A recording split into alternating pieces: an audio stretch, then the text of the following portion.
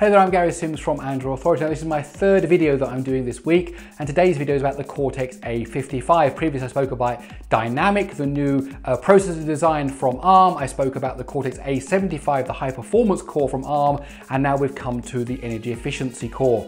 So what is the Cortex A55 and what will it mean to us? Well, let me explain.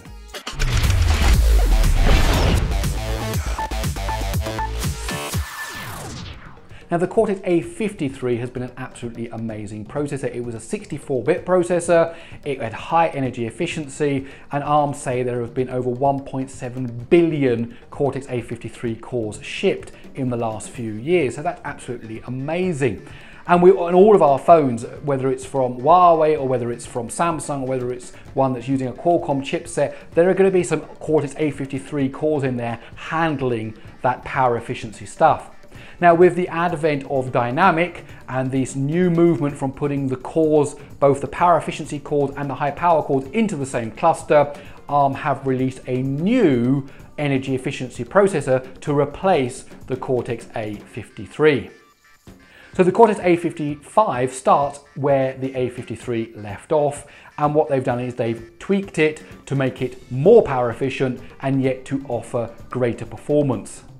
So overall, we're going to see round about a 20% increase in performance compared to the A53. And in fact, in some circumstances, particularly with memory intensive throughput, we might even see double the performance compared to the Cortex A53. If you take something like Geekbench 4, then over there you're going to get about 18 to 20% performance in the overall running of the benchmark. So that's a great performance step for this power efficient core, which isn't aimed at performance, it's aimed at power efficiency. And even though it's increased that performance, we actually find a 15% better energy usage. So more performance, lower energy performance. What more could we ask for?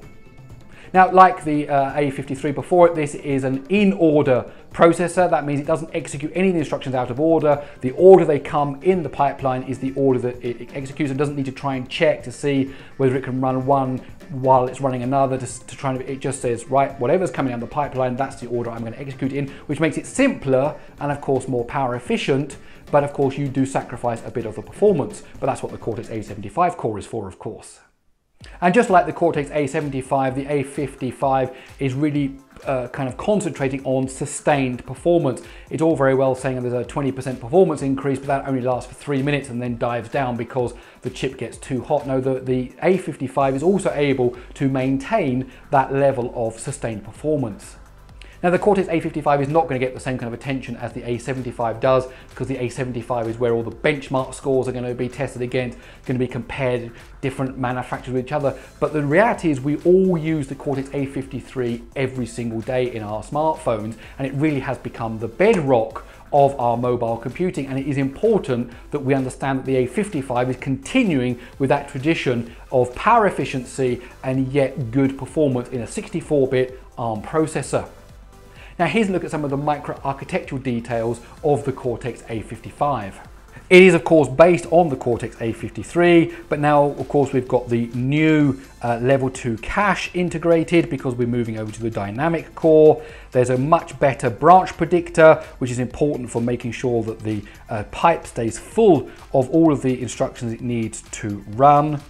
It's using an in-order 8-stage pipeline, and of course, it has the latest ARM architecture revision, which is ARM v8.2. And it's worth mentioning that v8.2 is the standard for the dynamic clusters. So the ARM Cortex A75 and the Cortex A55 are all 8.2, and they have to be the same so that when programs switch from one to the other, the same instructions work in exactly the same way.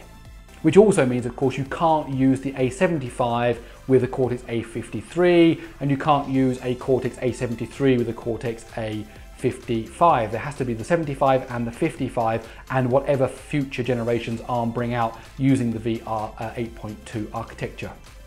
Now, it's really interesting because the A55 is actually using a neural network for doing its branch predictors. Now, ARM were quite clear that they weren't going to release many details about this, but basically the idea is this: a neural network for a branch predictor is actually a very good and actually quite well known in CPU design fields idea for making branch predictors It doesn't use much silicon, it gives good results. It's not as good as maybe a complex branch predictor, which is what you find in the A75. It doesn't use a neural network branch predictor, but you do find it in the A55. So when you're using your new phones next year in 2018, just give a thought that the A55 core has got a neural network built into it. And so there we have it, the new power efficiency core from ARM that partners the Cortex A75. We're going to see it in phones in 2018. We might see phones with 4 or even 6 or even 7, 8 of these Cortex A55 cores, and just like the Cortex A53 before it, it's going to become the foundation of our low energy computing over the next few years. My name is Gary Sims from Android Authority. I hope you enjoyed this video. If you did, please do give it a thumbs up. This is the third video I've made this week about the announcements that ARM have made. The next video will be on the Mali G72 GPU. So make sure you subscribe to Android Authority's YouTube channel, hit that icon bell so that you get a notification when we publish a new video. And last but not least, do go over to androidauthority.com because we are your source for all things Android.